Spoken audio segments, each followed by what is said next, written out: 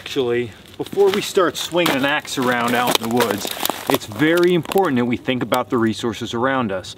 A simple log that just fell down like this with all these branches sticking off can be a super valuable resource, and we want to think about those types of things to make camp life that much easier. Maybe we have other projects we want to work on and we don't want to have to hassle with much. So while we're gathering firewood, thinking ahead can be very beneficial.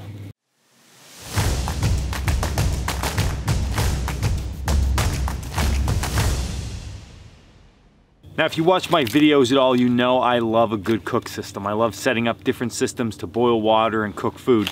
But sometimes looking at something like this log right here that just came down off the top of a tree, this can become a cook system super quick. Number one, we have firewood. So before I do anything, I'm gonna limb this thing out. But I'm gonna leave one or two of these branches on this side that are somewhat straight, somewhat long, and in the middle of this trunk, I'm gonna leave them intact. I'm gonna take everything else off.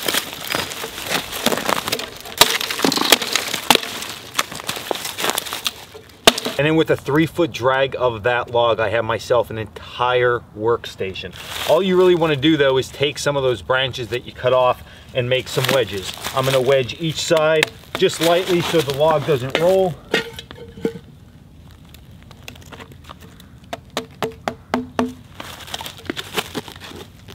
And now my setup is complete. If I build a fire here with a small notch on this limb I left there, I have a pot hanger. On this side of the log, I can do some processing. And on this side, if you hew it flat, you have a smaller workstation for processing food or just sitting your butt next to the fire. Complete workstation from a resource that you would overlook normally.